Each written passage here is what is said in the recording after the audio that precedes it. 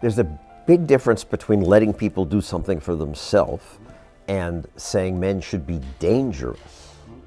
By dangerous, that implies I should be ready to threaten someone, to hurt somebody. No, you should be capable of it. But that doesn't mean you should use it.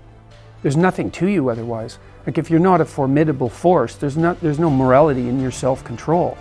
If you're incapable of violence, not being violent isn't a virtue. People who teach martial arts know this full well, right? If you learn a martial art, you learn to be dangerous, but simultaneously you learn to control it. Both of those come together. And the combination of that capacity for danger and the capacity for control is what brings about the virtue. Otherwise you confuse weakness with moral virtue.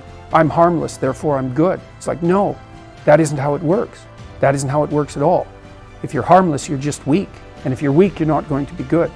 You can't be, because it takes strength to be good. It's very difficult to be good.